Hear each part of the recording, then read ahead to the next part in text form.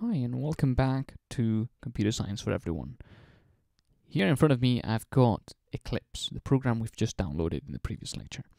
If you've already had the chance to fire it up and have a play around with it, then brilliant.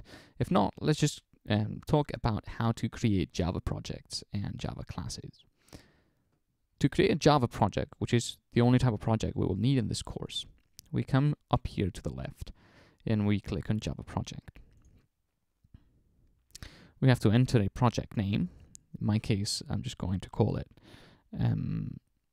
introduction. By the way, I am sorry if you can hear the keyboard. There's nothing I can do about that, but hopefully it won't be too loud. Okay, so we have our project here called introduction. This is inside our package explorer area. And inside it, we have two folders. JRE system library, which is the Java runtime environment system library. This is necessary for running Java programs, and it has a bunch of things.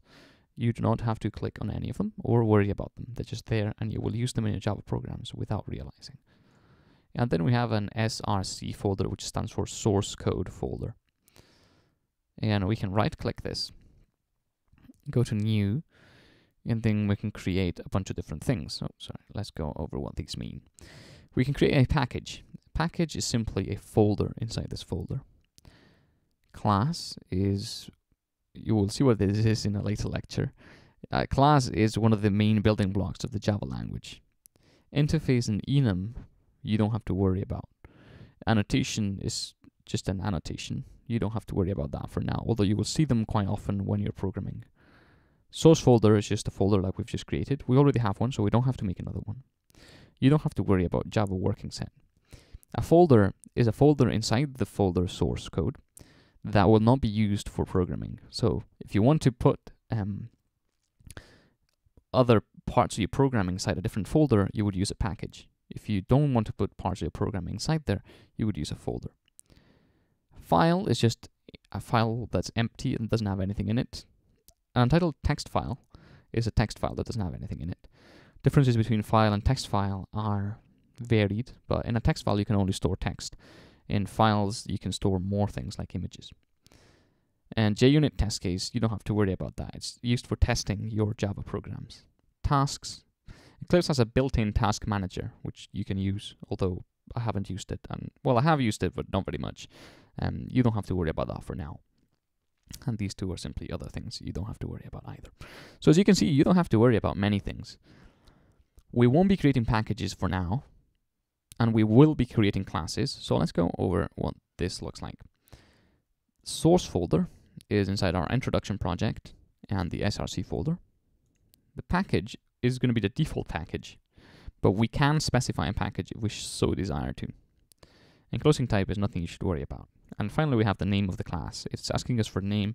Classes in Java don't have to, but it is common practice to use camel case capitalization, which means if you put many words together, the first letter of each word goes in uppercase.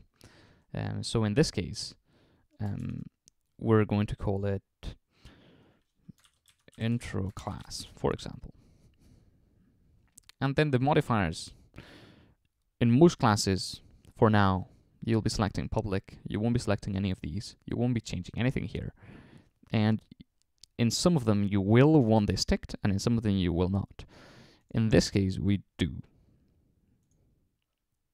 And certainly, your first few classes, you will want this ticked. So here we have it. We have our class, intro class. Don't worry about any of these. We'll go over what these mean in a bit. And you have two sets of braces, this set and this bigger set, and we'll go over what these mean.